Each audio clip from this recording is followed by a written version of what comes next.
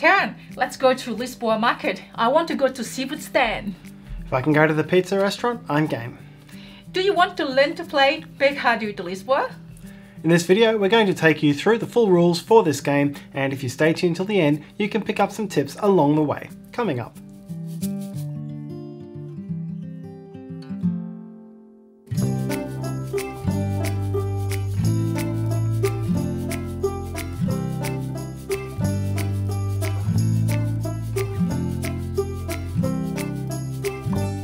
Hi, it's Tarrant. And Stella from Meeple University. Now let's learn the rules to Mercado de Lisboa, game by Julián, Pombo and Lacerda and published by Eagly-Gryphon Games. We're using a prototype copy of the games, and so the rules and components you see here may not be final. Let's get to the table. Mercado de Lisboa is a competitive tile placement game for 2 to 4 players set in this market in modern day Lisbon. There is also a solo mode which we won't cover in this video.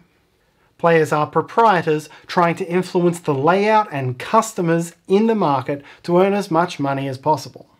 Players will spend money to erect fresh produce stands, earn money by building matching restaurants, and trigger the earning of money for everybody by strategically placing customers around the market. The game plays until the market is filled up to its capacity, either with stands and restaurants or customers, and the player with the most money wins the game.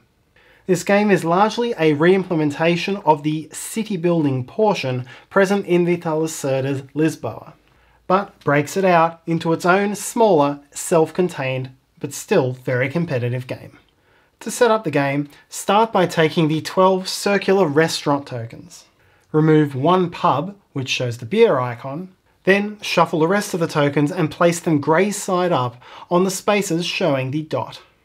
Shuffle the square stand tokens in the bag and place one on each of these 3 squares at the bottom of the board.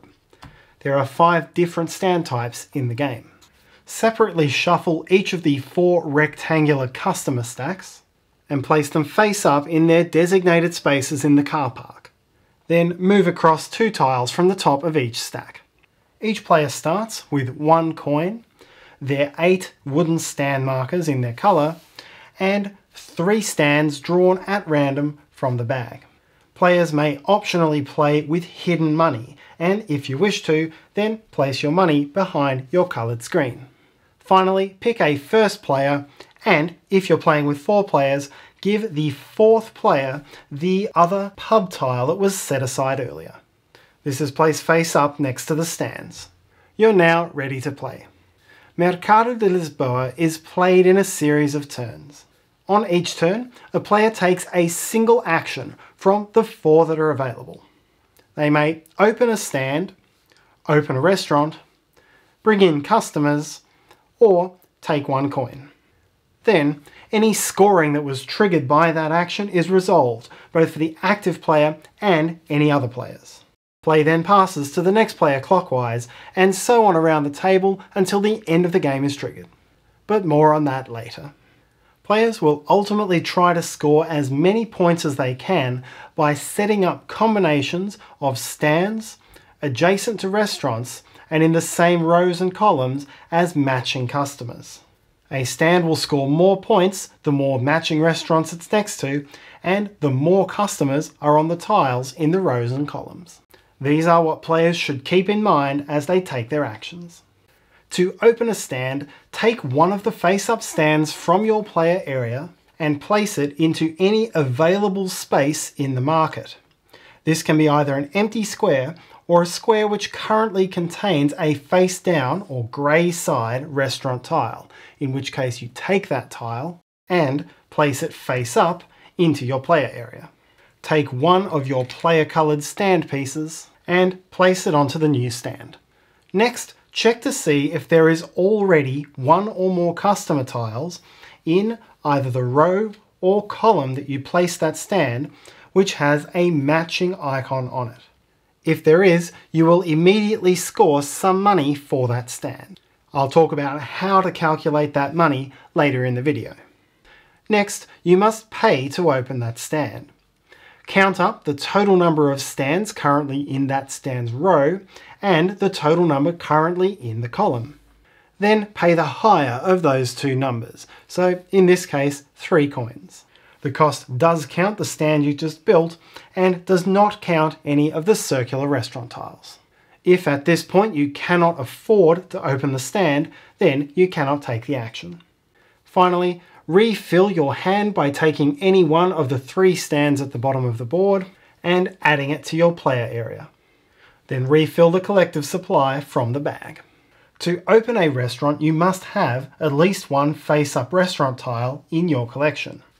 Take that tile and place it in any available space in the market. Once again, this can be an empty space or a space containing a face-down grey restaurant, in which case you take that restaurant tile and add it face up to your player area.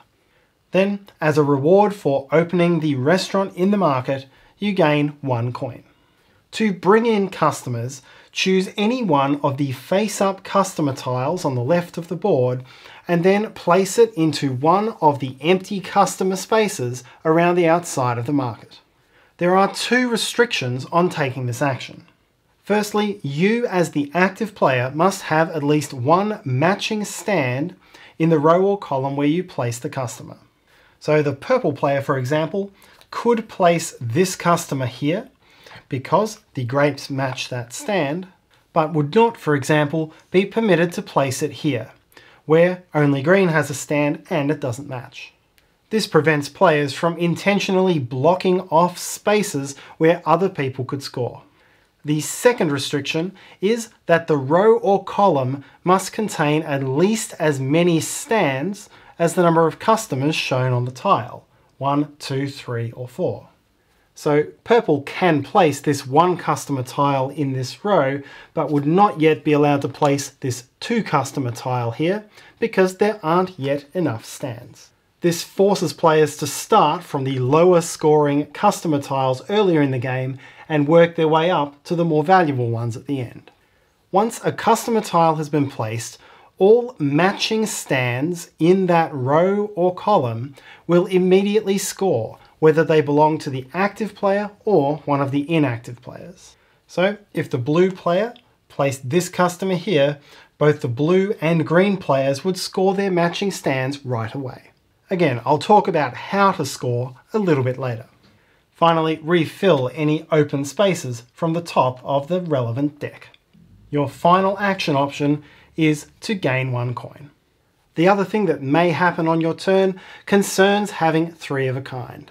If you begin your turn with 3 stands of the same type, then you may return them to the bag and draw 3 new tiles at random from the bag before taking your action.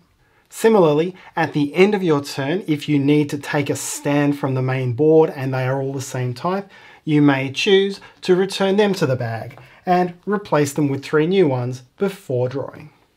Now we'll talk about scoring, and as we've seen before, scoring is triggered every time you create a pair between a stand and a matching customer.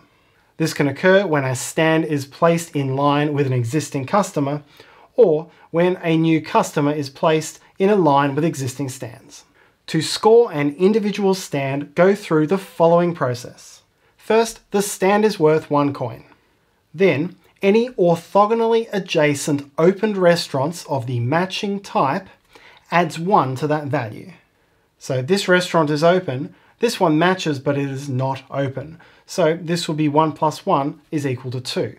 Then multiply that number by the number of customers on the tile that you're pairing with. So here it's 2 times 2 is equal to 4 coins for that pair.